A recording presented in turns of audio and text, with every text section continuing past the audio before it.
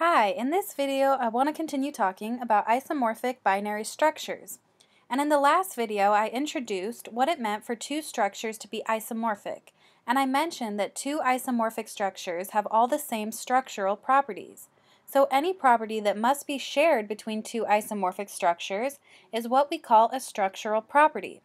Let's go ahead and look at some specific properties and decide if they are structural or non-structural. Let's start with cardinality. Remember that cardinality is just the number of elements in a set. And also remember that if two structures are isomorphic, we need to be able to find a one-to-one function mapping the first set onto the second set. And we can only do this if the two sets have the same cardinality. So this tells us that cardinality is a structural property. Next, let's look at the property that says that the set contains the number 7. So this property does not need to be shared by isomorphic binary structures, because this property relies on the naming of the elements. Remember, two structures can be isomorphic even if they have no elements in common. So this is what we call a non-structural property. Next, what about if the binary operation is commutative? For this one, remember that the structure of the binary operation must be preserved between two isomorphic structures.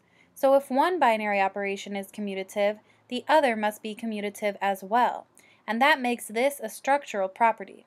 And let's actually formally prove this, which I think is really good practice when you're just learning about proofs. And it's especially important when you are new to proofs, that whenever you state something, you can actually back it up with a formal proof. So to prove that commutativity is a property that must be shared between two isomorphic structures, let's start by assuming we have two isomorphic structures S and S prime, and we'll say that the function phi is the isomorphism between them. Let's also assume that the binary operation star is commutative, and then we want to show that star prime must also be commutative. So if star is commutative, remember that that means that A star B equals B star A for all A and B in S. Now if we take any A prime and B prime in S prime, we know that A prime equals phi of A for some A in S, and B prime equals phi of B for some B in S, and we know this since the function phi is one-to-one and onto. So now we can see that A prime star prime B prime is the same as writing phi of A star prime phi of B. And since phi is an isomorphism, this tells us that it satisfies the homomorphism property. So from the homomorphism property, we know that phi of A star prime phi of B is the same thing as phi of A star B. Now that we have it written like this, we can see that phi of A star B is actually the same as phi of B star A, since A star B and B star A are the same thing in the set S. And now using the homomorphism property one more time, we get that this equals phi of B star prime phi of A. And now if we just simplify this, we know that this equals B prime star prime A prime. So we have shown with these steps that for any A prime and B prime in S prime, A prime star prime B prime equals B prime star prime A prime, which is the same thing as saying that star prime is commutative. So we can conclude from this that if one structure has a binary operation that is commutative, and the structure is also isomorphic to another structure, then the binary operation of the second structure must be commutative as well. So if you have a structure with a commutative operation and another with an operation that is not commutative, you know immediately that these two cannot be isomorphic. So this proof could actually help us later on if we're trying to show that two structures are not isomorphic. Now for the next one, what about if the operation is called multiplication? This one is not a structural property, because this is just the name of the operation.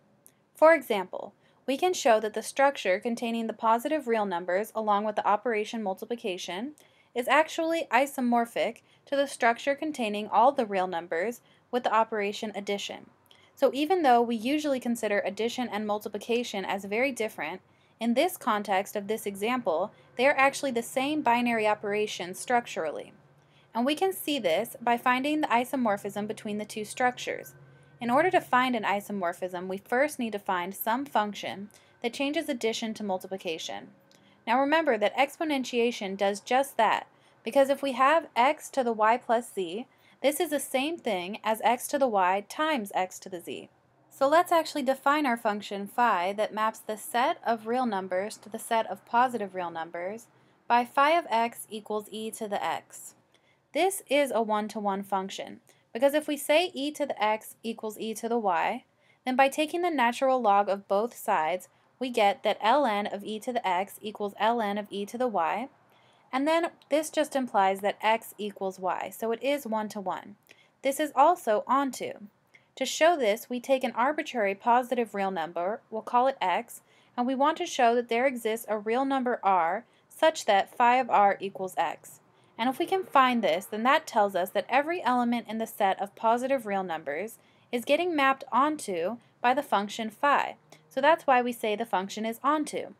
Now, if x is in the set of positive real numbers, then ln of x is a real number, so we can let r equal ln of x. Now phi of r, which equals phi of ln of x, actually just equals x, so we have shown that this function is onto. Now finally, the last thing we need to show is that the function satisfies the homomorphism property. So if we have phi of a plus b, we need this to equal phi of a times phi of b for all a and b in the set of positive real numbers.